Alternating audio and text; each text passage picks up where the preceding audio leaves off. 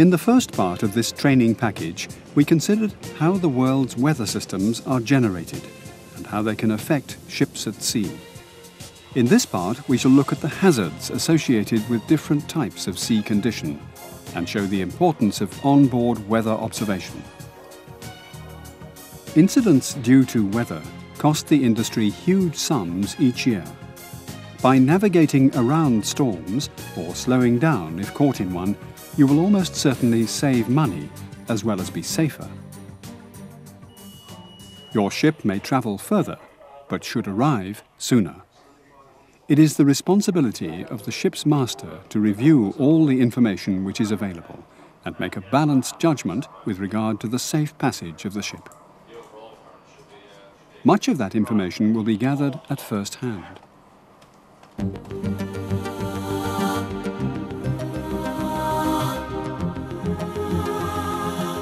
Observing the weather is an important part of the watchkeeper's routine. An experienced observer will be able to estimate wind force from the appearance of the sea using the Beaufort scale. This is described in more detail in the accompanying booklet. Wind direction should also be gauged. It is approximately perpendicular to the tops of the sea waves, or can be computed from the output of an anemometer, having taken out the component due to the ship's own movement.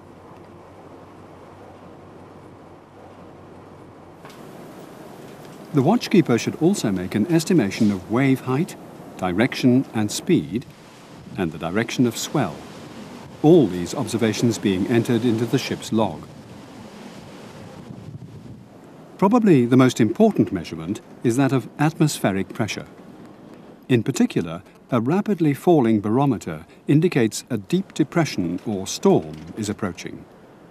It is the trend in pressure over time which is most important. The air temperature should be noted, as should the relative humidity, which is derived from the hygrometer. This device relies on the rate of evaporation from the bulb of a thermometer that is wrapped in a single layer of material dipped in distilled water.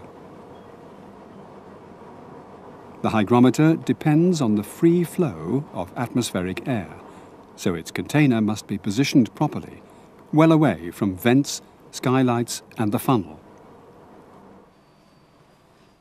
Relative humidity has a bearing on whether or when cargo should be ventilated.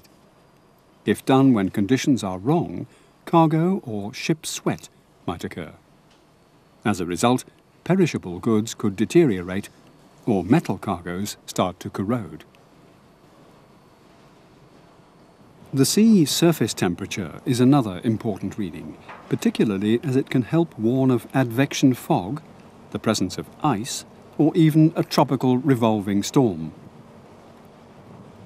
The traditional method of lowering a bucket into the sea for a few minutes and measuring that temperature is still the most reliable.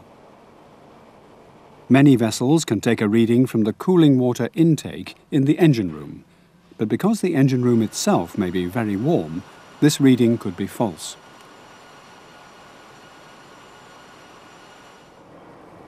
Clouds are categorized by their appearance and altitude.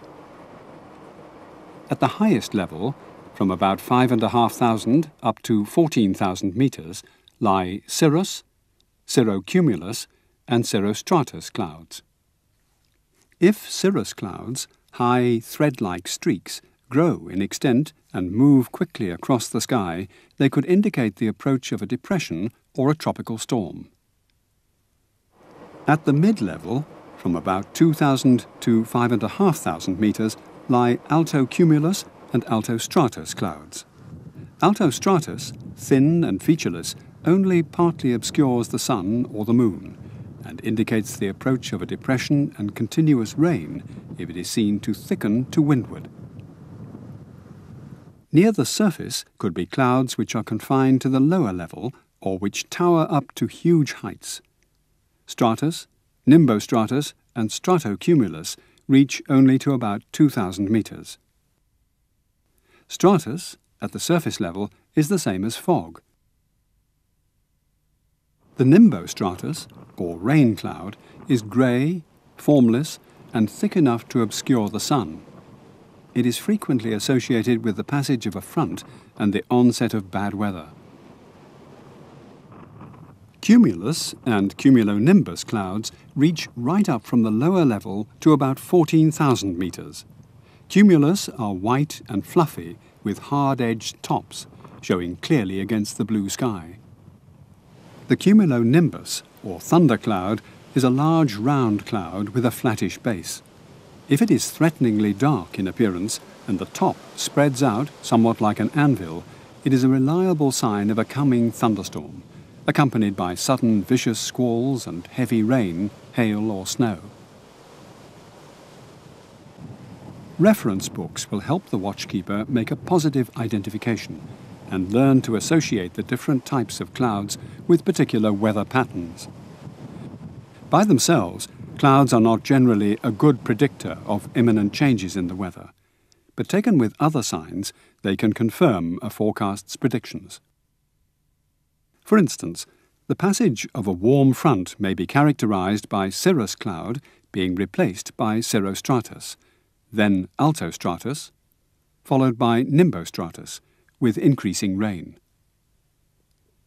The passage of a cold front is often marked by stratus or stratocumulus cloud, giving way to cumulonimbus or cumulus with heavy rain.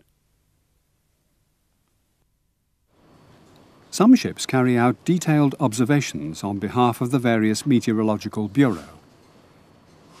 Great accuracy is required, and special instruments, like the precision aneroid barometer, will be supplied for the purpose.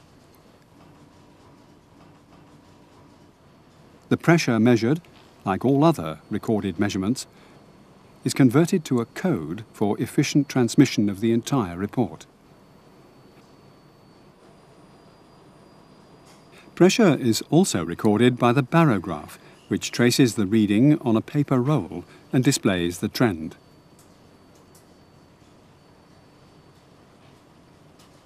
For a precise and standardized reading, a correction table is supplied, which allows for the height of the barometer above sea level, a figure which varies according to the ship's loading. The collected information, now in numerical code, is transmitted by telex. On-board measurement of weather data is becoming increasingly automated. The data may also be sent off by computer at preset times. Nevertheless, observing the weather at first hand and comparing this with weather reports will help build up an understanding of how the weather changes.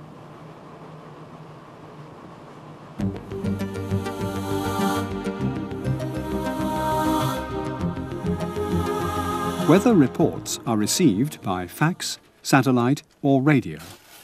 Typically, a synoptic map is printed out.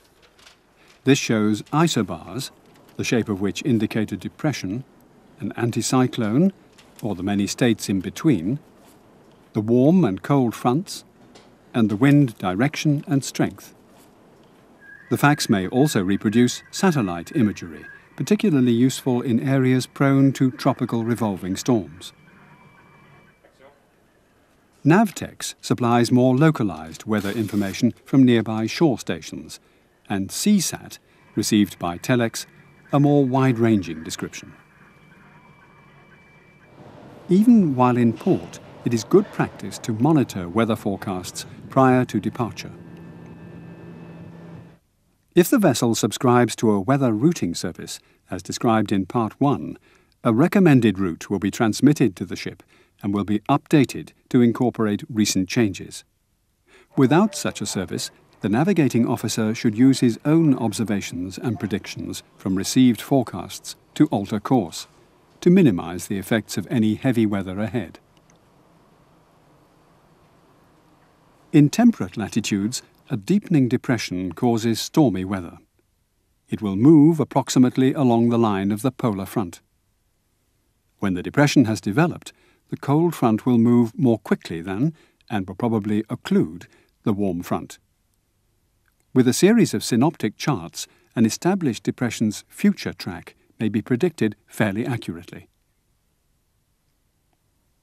Depending on the nature of the hazards ahead, specific action will be required on board to reduce the chance of damage or losses.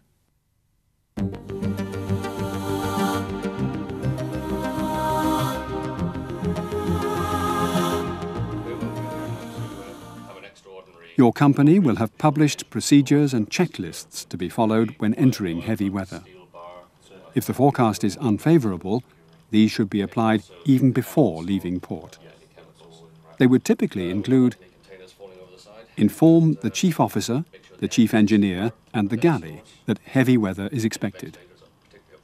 Check all open decks for security of lashings on lifeboats and life rafts, mooring ropes, etc. Check that vents are closed to the possible ingress of water, that anchors are heaved tight and secured, and that all hatches are properly secured. Isolate power supplies to all deck machinery and windlasses. Check and secure all loose items in the accommodation, especially in the galley and dining area.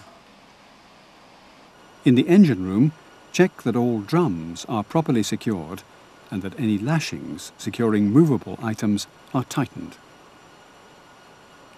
Check that all watertight doors to accommodation and main deck are properly closed.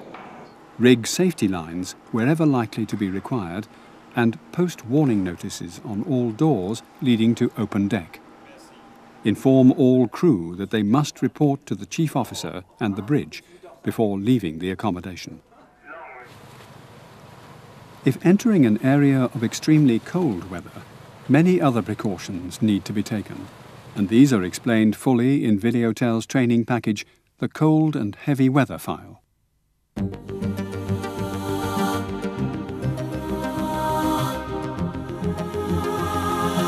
As the first part of this package made clear, tropical revolving storms can present you with the worst weather you're ever likely to meet, and they should be avoided wherever possible. They arise relatively quickly. You may find you're heading into one before official warnings have been broadcast, so your own observations are vitally important. Radar is limited by its range. To see any characteristic rain pattern, the ship will already be much too close for comfort. If sailing through an area where such storms are possible, the barometer should be checked hourly. In the tropics, the large variations in pressure caused by moving weather systems do not generally apply. But there is a regular daily or diurnal variation of about 3 millibars, caused by the variation in the sun's heating effect. Millibars are also known as hectopascals. On a graph, the variation looks like this. Tables are available which detail the allowance to be made for diurnal pressure variation. The corrected reading should be compared to the one published in the Admiralty Sailing Directions or other similar national publication for the locality and season concerned. If it is more than 3 millibars lower than the published figure, or if there is a marked departure from the regular diurnal variation, there is a risk of a tropical storm developing. In such circumstances, a warning should be sent by radio to coastal stations and repeated to other ships in the vicinity. If the corrected reading is 5 millibars less than normal, the vessel is probably within 200 nautical miles of a TRS. Note that the correction for diurnal variation should not be entered into the log or included in broadcast weather reports. It is strictly for local use in the tropical cyclone season. Other warning signs which might have a bearing, even before falling pressure is apparent, are the appearance of the sky, high cirrus clouds, particularly if they form a V shape, and vivid sunsets or sunrise that might anticipate a storm up to 600 nautical miles away. A long swell coming from the storm centre, and which travels faster than the storm, and a noticeable pickup in wind force. A tropical revolving storm can be divided into 4 sectors: the dangerous semicircle, shown in red, with its leading and trailing quadrants, and the navigable semicircle, with its leading and trailing quadrants. The dangerous semicircle is on the right-hand side of the storm in the northern hemisphere, and on the left-hand side in the southern. This is because, in each case, the general airflow in the adjacent area of subtropical high pressure adds to the strength of the winds in these directions. To minimize the worst effects of such a storm, the master needs to know the bearing and distance of the storm's centre from the ship, and in which semicircle he is sailing. Otherwise, he might take avoiding action which actually leads the ship into more dangerous areas. Generally, the weather services will be providing accurate information about the position of the storm. But if it has arisen suddenly, or if all communications are down, there is a method using careful observation. First, use Buys-Ballott's law.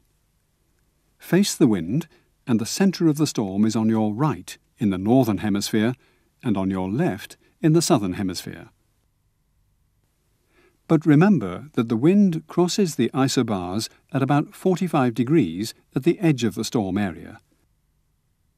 So when the corrected barometric reading starts to fall, the bearing of the centre will not be directly to the right, but about 45 degrees behind.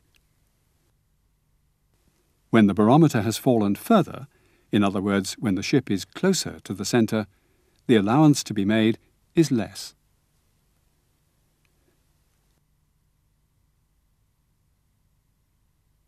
Second, the distance to the centre can be roughly gauged as about 200 nautical miles if the corrected reading is down 5 millibars from normal and the wind is at about force 6.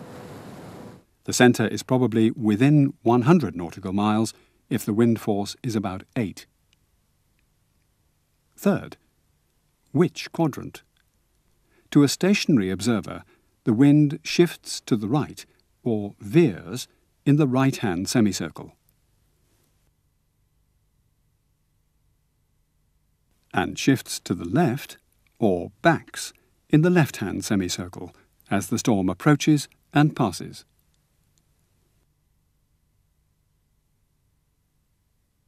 This applies to storms in either hemisphere. So in the southern hemisphere, the wind also veers in the right-hand semicircle,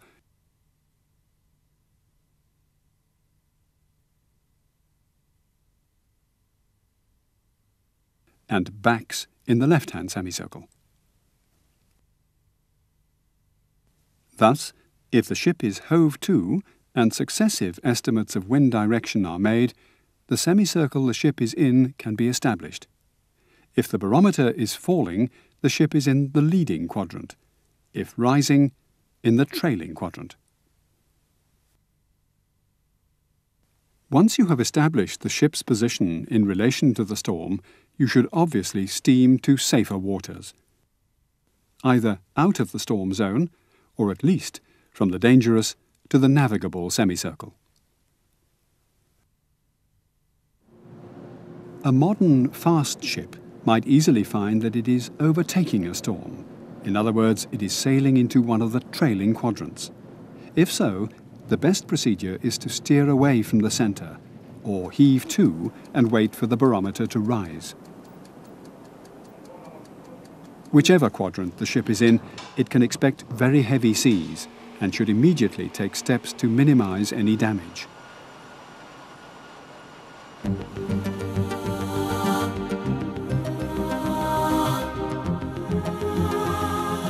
As we saw in Part 1, it is not high winds which present a danger to a ship's progress so much as the waves they generate.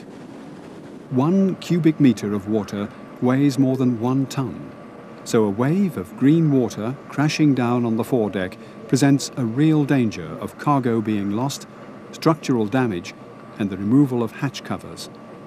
Water entry below decks could ruin the cargo and leave it valueless. Head seas only present a problem if the wavelength is similar to or greater than the ship's length, with the greatest loads being induced when they are equal. These problems have been studied using model tests in a tank, where wave height and frequency could be controlled. When the wavelength is equal to the ship length, the shipping of seas is a regular occurrence. Even when the waves come at irregular intervals, as in real conditions, the action of the shipped seas can be quite violent. There is the associated problem of slamming. Having risen up on a crest, the hull slams down onto the next trough. High-frequency oscillations may be induced throughout the hull structure, leading to metal fatigue and severe damage to the bottom, the bow, or bow flare. At the other end of the ship, there is another serious problem. As soon as the propeller clears the water, there is a decrease in load, causing a sudden increase in revolutions. This leads to intense vibration and potential damage to the propeller shaft and engine. Many engines have a cutout mechanism to prevent over-revving, but this could result in loss of power. The key finding of this research was that only a slight reduction in ship speed was needed for a substantial decrease in all these problems. Tests on accurate models of several ship types proved that, in all conditions, reducing speed by just 1 or 2 knots decreased the frequency of shipping seas by 50%. Reducing ship speed by 20 to 25% more than halved the frequency of slamming. And of course, reducing ship speed reduces the relative speed of waters sweeping over the deck and lessens the likelihood of excessive vibration and engine overheating. Similarly, altering course to change the angle of meeting the waves reduced the problems substantially. With an angle of encounter of 60 degrees, the ship, which had previously suffered from water constantly breaking over the bow, now shipped no seas at all, and slamming was completely eliminated. With following seas, the problems are as bad, with a distinct chance of capsize. Again, there is real danger when the ratio between ship and wave dimensions reaches certain figures. The solution is to reduce ship speed, so that, in effect, the waves are allowed to pass by the ship without causing any harm. Another dangerous effect with following seas is parametric or synchronous rolling. If the period of the encounter with the wave and the natural period of the ship's roll coincide, in other words, if the ship rolls to starboard as the crest of one wave passes, and rolls to port exactly when the crest of the next wave passes, the rolling action is intensified. This can readily lead to the possibility of the cargo shifting, containers being lost, or the vessel capsizing. Again, the ship should be slowed so that the waves pass by at an increased rate.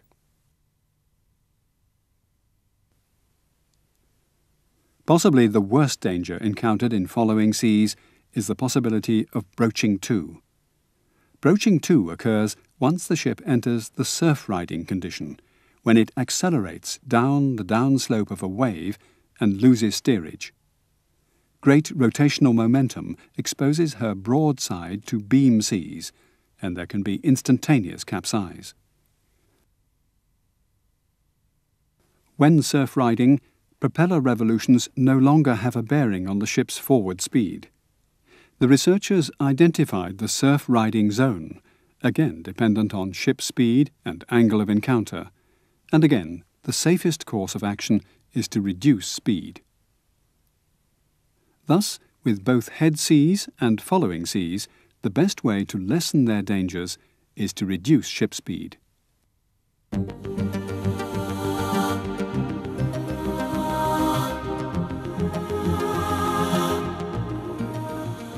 Of course, the best solution is to avoid heavy weather wherever possible, and a recent development has been the installation of computer-based heavy weather avoidance systems.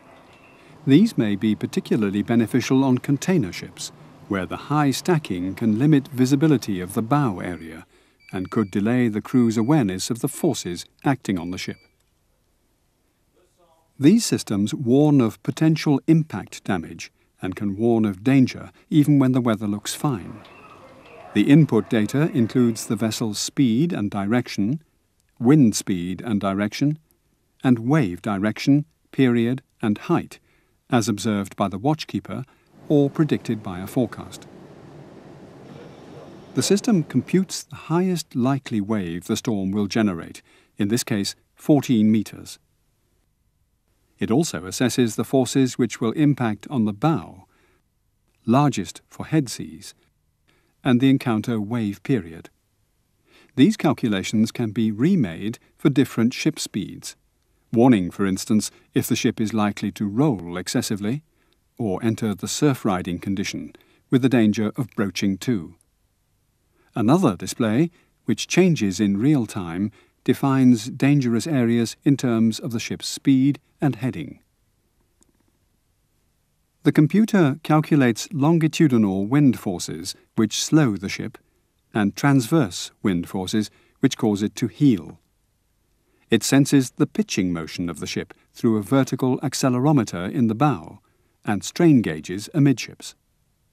This is how the ship behaved on meeting a freak wave, a sudden upward acceleration followed by a shuddering downward acceleration.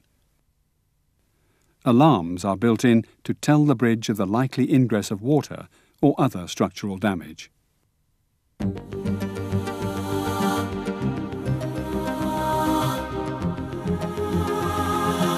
Areas of frequent fog are well documented, particularly in the Admiralty ocean routing charts and other similar publications. The most common type, advection fog, is caused by relatively warm air flowing over cold sea. Knowing that the sea surface temperature usually has a diurnal variation of half a degree or less, there is a reasonable chance of predicting fog by measuring the air temperature and relative humidity and knowing the dew point and wind direction. If relatively saturated warm air is flowing over a cold sea surface, you can calculate when it is likely to reach its dew point and form fog.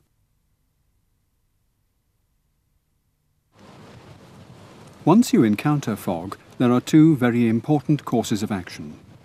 Firstly, the ship must proceed at a safe speed, which means slowing down.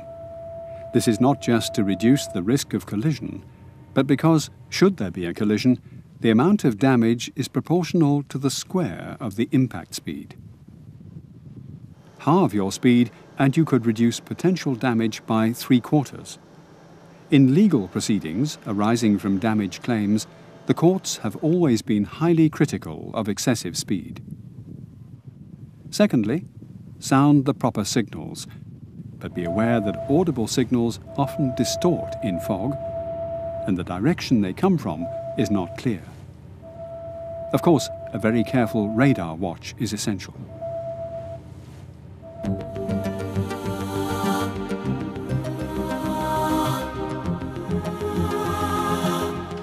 Again, the usual extent of pack ice and icebergs is well documented month by month, and you must be extra vigilant if ice is likely.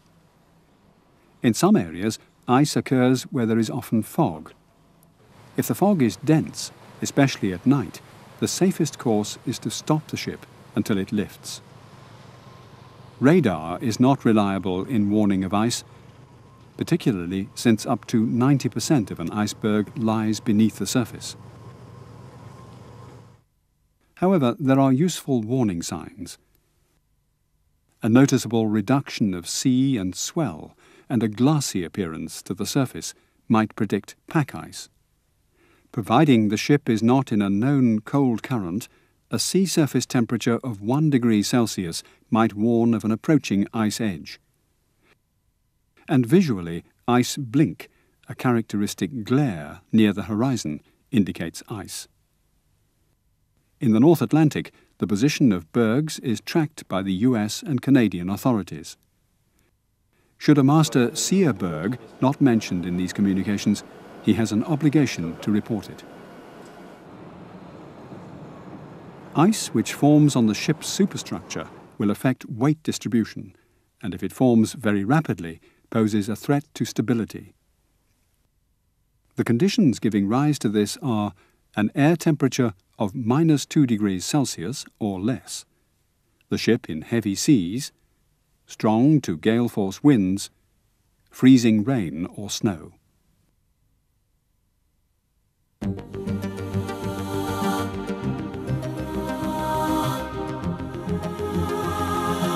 In the last 20 years, weather forecasts have become much more accurate and comprehensive. Even so, hazardous weather still presents a danger to shipping, wherever you sail. The number of weather-related incidents and casualties remains unacceptably high, as do the number of incidents involving pollution. With the trend towards totally enclosed bridges, it becomes even harder for the seafarer to experience changes in the weather at first hand. So you need to understand how forecasts are prepared and how to make best use of the technology on board, including computer-based heavy weather avoidance systems, if fitted. Only then can you help ensure a safe passage for your ship, your fellow seafarers, passengers, and cargo.